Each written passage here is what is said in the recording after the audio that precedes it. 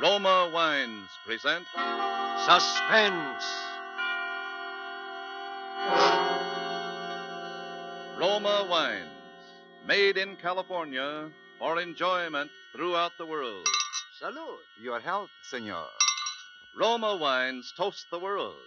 The wine for your table is Roma Wine, made in California for enjoyment throughout the world.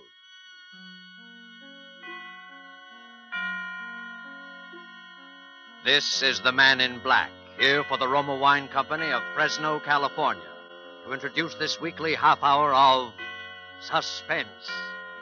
Tonight from Hollywood, Roma Wines bring you as star Miss Lucille Ball, who appears tonight as a Broadway lady whom you may have often seen if you are a devotee of musical comedy. She is the third one from the left in the chorus line. And so with this little lady's narrative about the 10 grand, and with the performance of Lucille Ball as Miss Gigi Lewis, we again hope to keep you in suspense.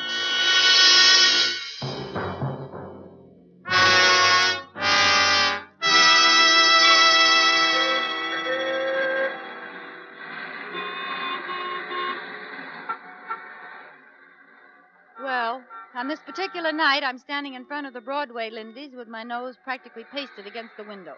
It's late and I'm hungry. I've been pounding the pavements all day doing the rounds of the manager's offices.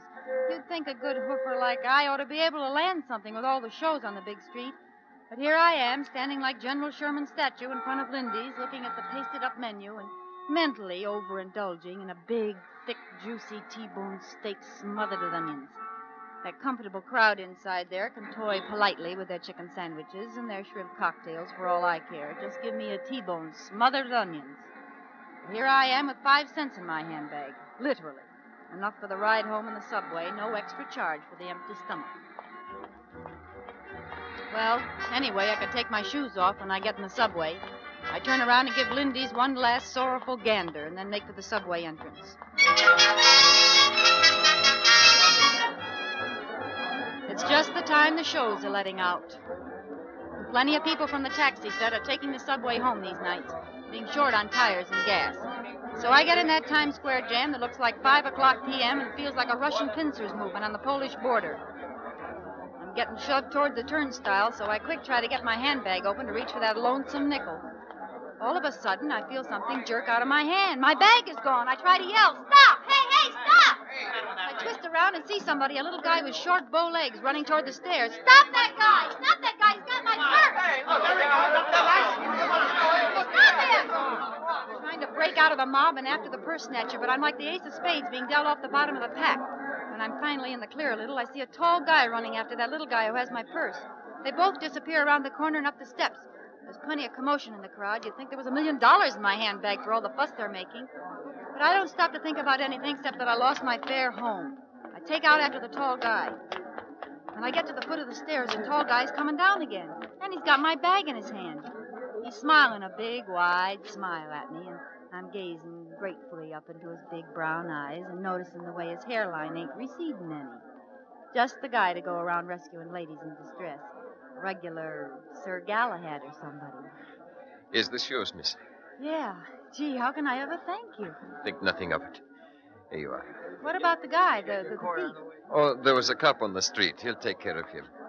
What about you? You're all right, aren't you? Oh, sure, I'm all right. You look kind of pale. I guess it would have been pretty tough to lose your purse that way, especially this late at night. Oh, I don't know why you bothered, really. Nothing but a nickel in it, anyway. I don't carry much with me when I'm out at night. A nickel will get you home. He's smiling at me again, and my heart's saying, "Oh, brother." We both start towards the mob at the turnstile, and I'm busy hoping he's going my way so we can sort of get better acquainted, you know. Well, good night. Hang on to that pocketbook now. Well, aren't you, well, good night. I'm caught in that mob at the turnstile again, and the train's coming in. Somehow, the way you do in crowds, I lose sight of him. And I gotta concentrate on digging out that nickel to put in the slot. I open up my bag and find the nickel all right, and then my heart almost stops.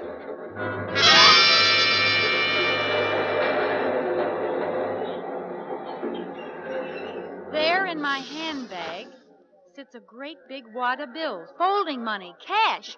I managed to get the nickel in the slot and get myself through to the platform and on the train, all the while hanging on to that bag as if there were 10 grand in it. $10,000. Gee, it could be that much. The roll is big enough. My head's going around in crazy circles. The doors close behind me and everybody in the car is rushing to find a seat. Over the noise, I hear some contented soul whistling. I grab a seat next to a fat man who's taking up most of it. I sit there hanging onto my bag, not daring to look inside. I tell myself I'm dreaming. There's not really a big roll of bills in there. Extreme hunger is giving me the DTs. How would I get a bankroll as big as your fist? What am I doing with money? Then I remember the purse snatcher. He must have put it there. But why? The fat guy next to me tries to drum up a conversation. Nice night, ain't it? Yeah, cold. You the young lady what got her purse snatched? Yeah. Lucky thing you got it back, ain't it? Yeah, very lucky. I always say it ain't good for a young lady, especially a nice-looking dame like you, to carry a lot of money around when she's out nights. Huh? What makes you think I got a lot of money? Well, the way you carried on when that fella snatched your purse. Oh, yeah. I'm showing this fat palooka by my attitude that I don't go for conversing.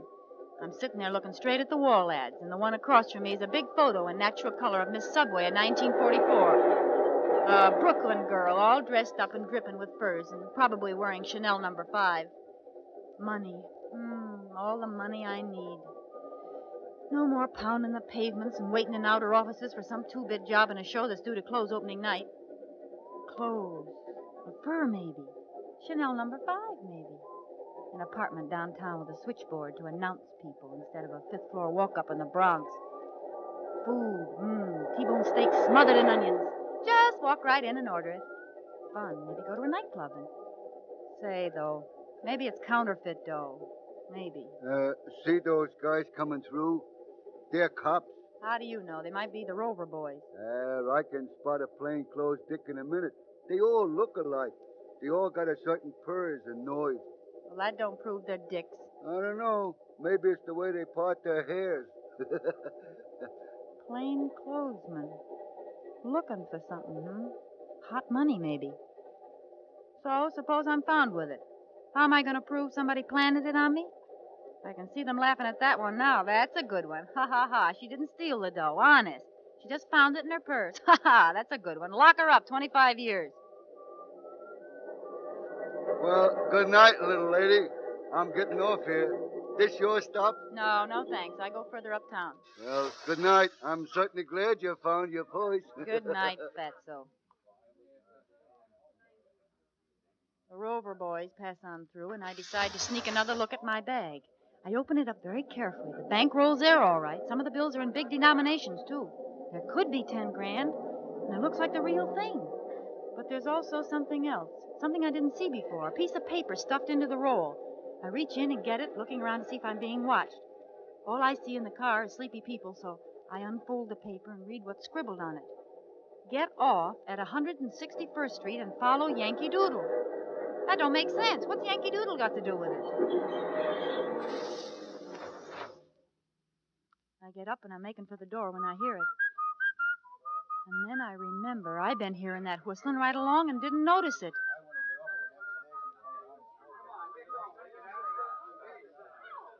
I back into the first empty seat and prepare to do some thinking. Somebody in this car wants that bankroll again. Could it be Sir Galahad? I just can't bear to think of him as a criminal type, but he was awful quick to go chasing after my purse. And he could have been in this car all along without me seeing him. I try to get a quick look around, but there's people in the aisles. And a dear little old lady is pushing her way forward. She sits down next to me. I was sitting next to a man who kept snoring. Do you mind if I sit here? No, not at all. I didn't know there could be so much confusion in the subway this late at night. Well, in New York, you get to confusion 24 hours a day. Well, I guess I'm just not used to it, that's all. Say, you look like there's something wrong. What's the matter? Do you feel sick? I'm all right. Oh. Hey, she's passed out. Won't somebody help me? This woman's sick. Yeah. Look out. Yeah, give her a slug of this. This'll bring her to. Thanks, that's swell. Now, look, lady, just take a swallow. Won't hurt you. Go on. Swallow it. That's it. Oh, I'm terribly sorry, really. Forget it. How do you feel? I can't imagine what happened. All at once, everything seemed to whirl around. Sure you're all right now? I'll be fine in just a moment. Here's your medicine, mister. Thanks. It's okay. You're awfully kind. I didn't think people were so kind in a big city like this. You better take it easy now. Where do you get off? What's that? Where do you get off? Oh, 169th Street. That's where my sister lives. I'm visiting her, you see, and I just thought I'd go downtown tonight and see a show and have a good time. Evelyn told me how to go on the subway, and everything was fine until just now. You're not hungry or anything. Oh, no. It's not that. I have plenty of money. At least I did have. Yeah? What happened to your money? Somebody stole my life savings. No, not really. Who'd do a thing like that? Eh? Who'd do a thing like that? Thing like that? Oh, I don't worry about it, you understand. I'll get the money back. How? Well, don't you remember the old saying? It takes a thief to catch a thief. I suppose so. Yes. Well, that's just how I plan to catch the person who stole my money. How much did you lose? What's that? How much did you lose? Oh, lose. Well, I had been saving it all my life, and there was at least, $10,000. Gee, that's too bad. Well, am I going to give it back to her if it turns out to be her money? How do I know she's not pulling a fast one? I remember that in shows it's always the dear old lady who fakes a faint to get sympathy when she's really the brains of the mob. Yeah. I noticed she got a big gulp from the bottle while she had the chance. Well, supposing she is on the level, would I give her the money when I have it here? 10 grand? And me practically in the lap of luxury? Would I? Oh, my. Listen, do you know how to whistle? What a strange thing to ask me. As a matter of fact, yes, I do. Well, I'm awfully fond of whistling. You are? Are you? Well, you know, I was judged the champion whistler of the Ladies' Auxiliary at church back home. Well, isn't that nice? Yes. Won't you whistle something for me? Oh, well, I couldn't. Not here. People would turn around and look at me. Well, you already caused quite a stir when you fainted. Oh, did I? Mm-hmm. Well, then, what would you like to hear? Yankee Doodle. Well, I'll try.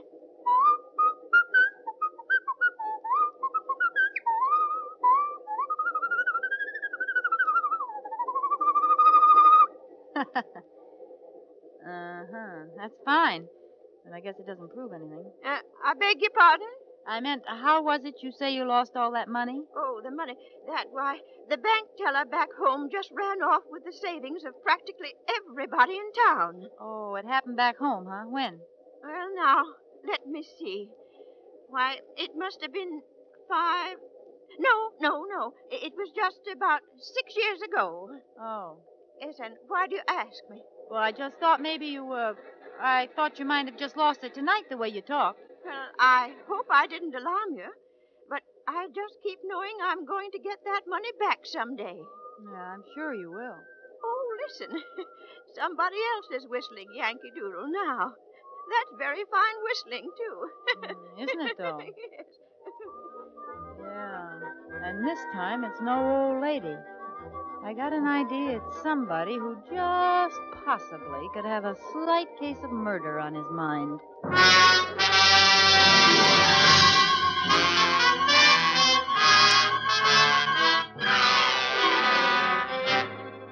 Tonight for Suspense, Roma Wines bring you as star Miss Lucille Ball, whom you have heard in the first act of The 10 Grand by Virginia Radcliffe.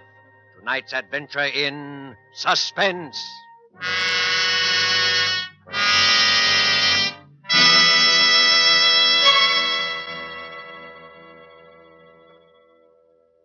Far to the south of us is our good neighbor country, Ecuador, land of towering mountains, sweeping vistas.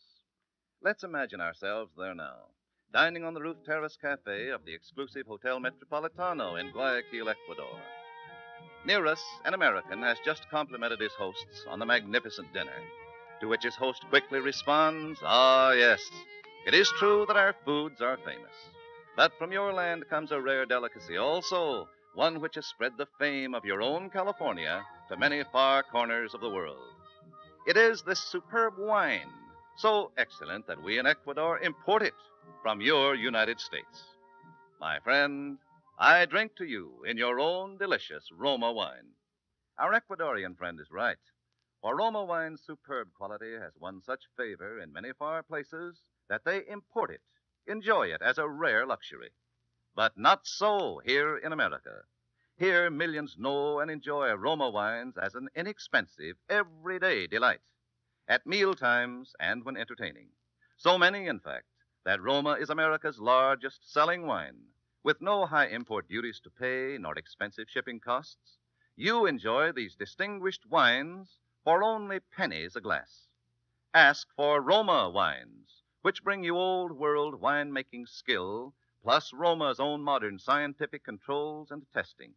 That's Roma, Roma wines, America's largest selling wine, made in California for enjoyment throughout the world. And now it is with pleasure that we bring back to our soundstage Lucille Ball in The 10 Grand, a tale well calculated to keep you in suspense.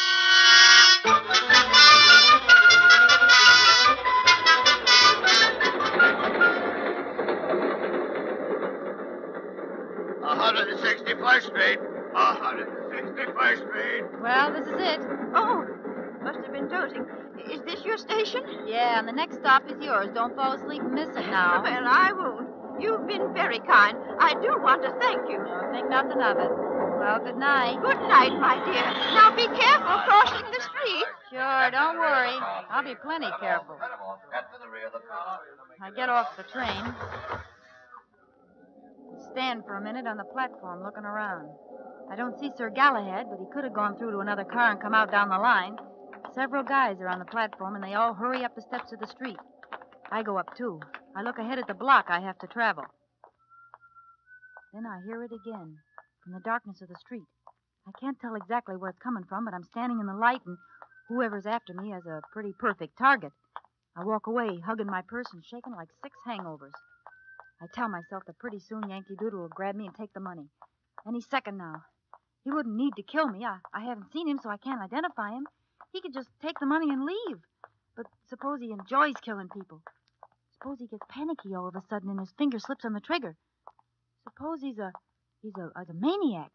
I think about screaming, but nobody'd hear me in time because screaming probably makes Yankee Doodle's trigger finger tremble. But why doesn't he do something? Why doesn't he take the money away from me and get it over with? Does he want me to offer it to him on a gold platter? Not Gigi. She's got a T-bone steak smothered in onions waiting for her if she ever gets out of this in one piece. But now I'm getting toward the next corner, and there's a dim street lamp on the other side. I see him. That's strange. He's been walking ahead of me all this time. Then I hear something else. Footsteps. Somebody behind me. I listen. That doesn't sound like the tread of somebody hurrying home to the little woman. That's the steady tread of somebody trailing somebody. I don't know how I know it, but I know it. There's Yankee Doodle up ahead, but here's also somebody behind me I don't like just by instinct. I'm sandwiched. I'm the ham between 2 slices of rye. Now listen again. He's getting closer. By the time I reach the corner, he'll catch up with me. I try walking faster. He's walking faster, too. I turn around. I can see his dark shape behind me with a distant street lamp back of him. Then I see something else. Back away, across the street, is another man, walking fast. Now I got 3 of them. I'm in a triple-decker sandwich now. I want to scream. I want to yell, help! But my heart's got all mixed up in my larynx somehow, and I know I'd never be able to project my voice past the next crack on the sidewalk. They're catching up to me fast. If this is the end, sister, this is it. I'm already imagining the cold steel in my back, and then...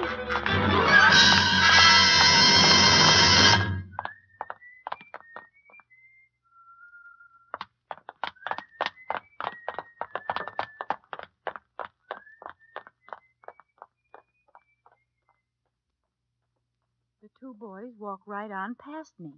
Don't even give me a tumble. They're making time, and as the one on my side gets ahead of me, I see him nod to the one across the street. They're not tailing me. They're after Yankee Doodle. They heard him whistle, and they'll be catching up with him any minute now. I heave a big sigh of relief and consider a quick exit back to the subway with my 10 grand. I can just barely see the 2 of them as they come close to the next street lamp. They could be plainclothesmen, but I don't think so somehow. In that case, they got an illegal desire to get something they think Yankee Doodle's got. Or maybe Yankee Doodle's illegal part of the deal. Suppose he turns out to be Sir Galahad. It's pretty confusing, and I ain't happy about it either way. But something, I don't know what, makes me take after the two Rover boys instead of going my own way while I got the chance. I look up ahead. Yankee Doodle's a block away now, and he stops for a second under a streetlight. He's listening, I can tell that, even though he's too far away for me to tell if he's Sir Galahad. Then quickly he disappears into the shadows again. I'm trying to keep my heels from clicking too loud, but they sound like drum beats, so I take my shoes off quick. The Rover boys are up on the corner now, but I'm making it by the time they're halfway down the next block. The street lamp must have burned out along here because it's blacker than a Schiaparelli dinner dress. If only a police car would come by or something. Maybe Winchell would be cruising with the boys, yeah, and then he'd give me a plug in his column and it'd be easy for me to get a job. Oh, what am I thinking about things like that for now? Besides, there ain't a car on the street. There hasn't been one since I got off the subway. Suddenly, out of the blackness, a hand grabs my arm, another covers my mouth. Be quiet. Don't scream. It's me. Here, let's get down in the stairway where they can't see us against the light. Now. You didn't need to choke me. They'll come back this way in a minute. As soon as they found out they'd lost me. How'd you get here? I thought you was way ahead of them. I was. I ducked in here and let them pass. Are you with me? Why should I be? It's my life or theirs. So what? I got your purse back for you. Yeah, Sir Galahad. You got my money. It could be their money. Yes, but it isn't. Wait, they're coming back. I got an idea. I'll step out and say something, and you... All right. Get up there quick. They're coming. Well, hiya, boys. Fancy seeing you here. Nice night, ain't it? Never mind, sister. We ain't got time to chat. Well, you needn't blind me with that flashlight. I just wanted to pass the time of day. Well, it ain't that time of day, so step aside and let... Hey, let go. Hey, he was trying to get up. Let's make sure they're really out. Are you kidding? They're both out farther than the 12-mile limit. Then let's get away from here fast. Come on. Wait a minute. What's the matter? You don't want to be picked up around here, do you? Well, I got to put my shoes on first, don't I? Say, do you know I broke my heel on that heel?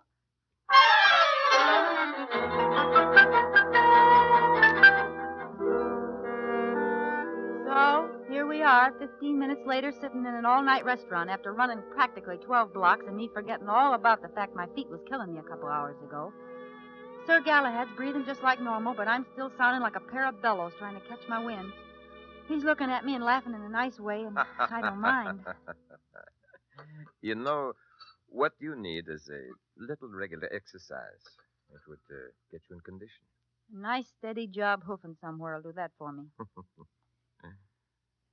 I wonder how long it will be before the cops find those guys. Maybe you ought to report it first, just to be on the safe side. No. It would be too dangerous. I have to get rid of the money first. Oh. No, I did not rob a bank. Well, there's other illegal ways to get 10 grand. Here comes the waitress. Better order, and then we can talk. Eh? I can't believe I'm really going to get a steak inside of me instead of hot lead. Wait until you see what the steak's like before you feel too happy. Know what you want yet? Yeah, a long time ago. T-bone steak, rare, smothered in onions. Make it 2, please. 2 teas, rare and buried. All right, shoot. What am I saying? I'm a Greek. Yeah? I came over here when I was about 15. My father and mother are still in Athens. I couldn't get them out of the country when the Italians invaded. So I don't know where they are now. Oh, gee, that's too bad.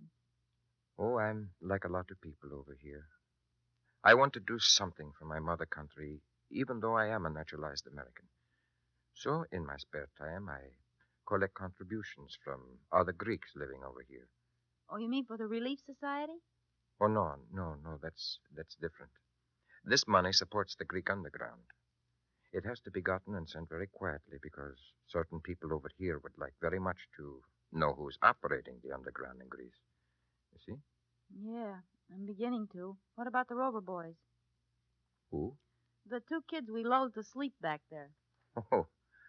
Well, I can't prove it yet, but I think they're Axis agents. They've been following me ever since I left home this morning.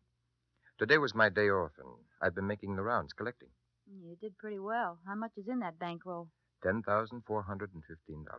Oh, boy, you're quite a salesman. I've got a good product to sell. Anyway, I thought I could shake those guys in the subway. But then when you got your purse lifted, I did a little quick thinking and decided the money would be safer with you for a while. Hmm. And I do want to thank you. Oh, that's all right. Always glad to help out. Well, I guess you'd like to have your 10 grand back now, huh? You know, in Greece, they have a law that whoever finds money gets to keep 10% as a reward. No kidding. Yes. So the way we'd figure it, you get $1,041.15.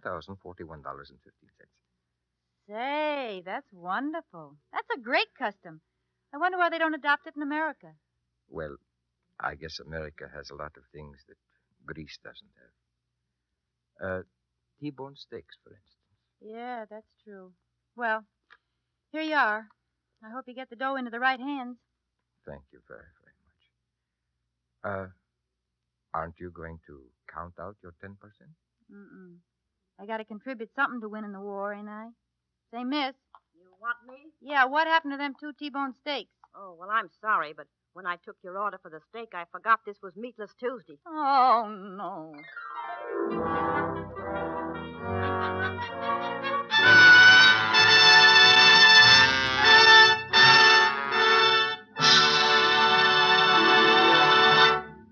And so closes the 10 Grand, starring Lucille Ball.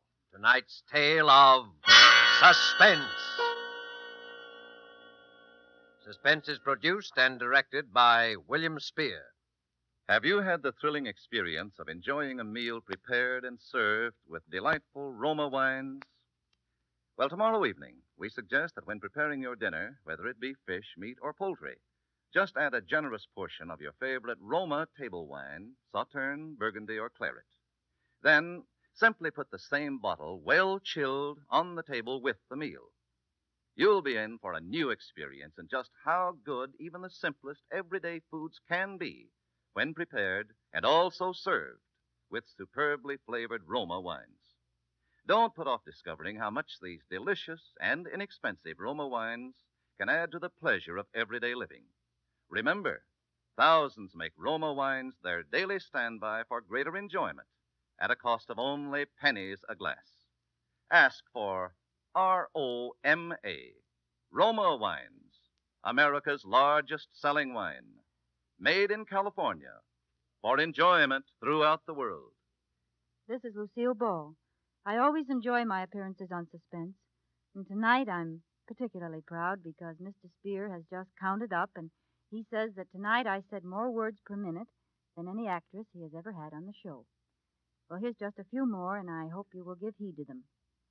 Don't let tomorrow go by without buying an extra war bond. Lucille Ball appeared tonight through the courtesy of Metro Goldwyn Mayer, producers at the White Cliffs of Dover. Next Thursday, same time, we will present the best-selling novel, The Walls Came Tumbling Down, and Mr. Keenan Wynn will be your star of Suspense. Presented by Roma Wines, R-O-M-A, made in California for enjoyment throughout the world.